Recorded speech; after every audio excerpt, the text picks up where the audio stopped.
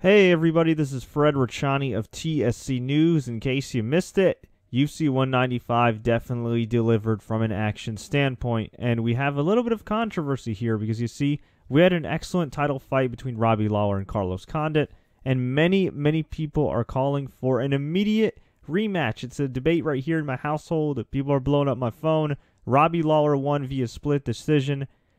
Man, I love Robbie Lawler. I love Carlos Condit too. These guys just always bring it inside the octagon. One of the greatest fifth rounds in the history of mixed martial arts. And man, I had a Carlos Condit at least 3 rounds to 2, and Carlos Condit hit significantly more strikes. I mean, let me bring up a stat here. Okay, let me bring up a stat here. See if I could find it right now. With as far as strikes. So there we go.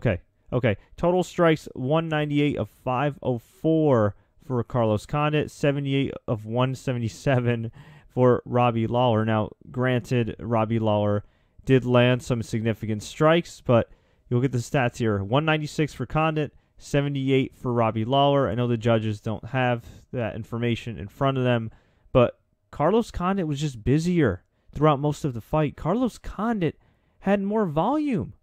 Carlos Condit survived that barrage in round number 5. And look, close fight, but I just think from watching it, at least the first time around, with my own 2 eyes, I had it for Condit. I don't know if I'd call it a robbery, but, I don't know. It was a little bit of a spotty judging in my humble opinion. But look, to Robbie Lawler's credit, he's down for a rematch.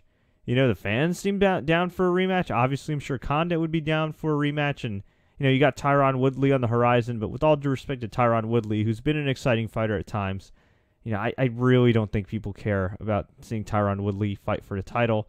Nobody's going to care about Rory McDonald fighting for the title again because he just lost. GSP, unless GSP is coming back, it makes sense to do this rematch. But the question I have for all of you is, do you think Carlos Condit was robbed at UFC 195? And if you do you think they should do an immediate rematch? Let me know. Leave a comment below. Tweet us, Facebook us. Do what you got to do. And if you enjoyed this update, please click the like button. Please share this with all your friends. And please don't forget to subscribe for more UFC videos.